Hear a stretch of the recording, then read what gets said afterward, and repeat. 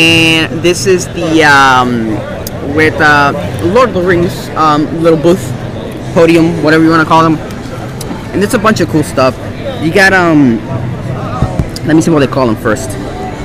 Again, collector's edition. There you go. That's what they're called. It's just a piece of the Shire, and it looks really cool. It's really small. It's in scale. You know, the piece is big, but as you can see, the scale is really tiny, and it makes it look really cool. Not something I would care for whatsoever, but you know, Lord of the Ring and Hobbit fans, I'm sure will enjoy this piece. S, because there's two pieces over here, and as you can see, even in the back. Hold up, this is the best part. Let me see if the light watches it too much.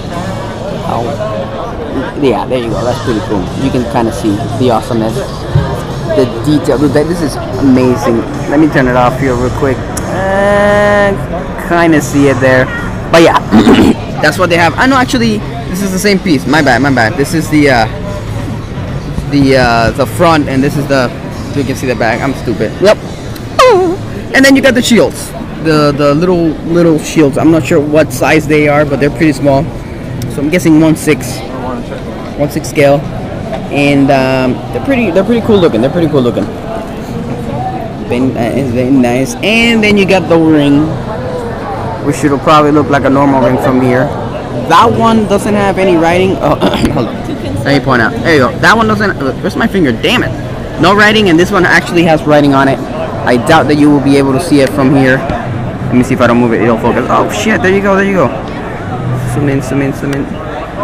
There you go. So you can see the writing on that. That's awesome. They said I can pan out over here, and this one's just clean.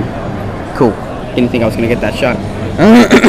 And then you got, this is where, I'm guessing, where they met Strider for the first time. If I'm wrong, it's the pony, prancing pony environment. I don't know what that means.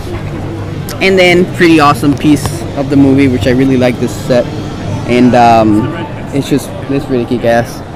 It is really kick-ass. Look at that. Ooh, it's so small, and it's just cool. I just want to be there a little bit. But yeah, so this is the what they have of the Lord of the Rings stuff, and let me continue on.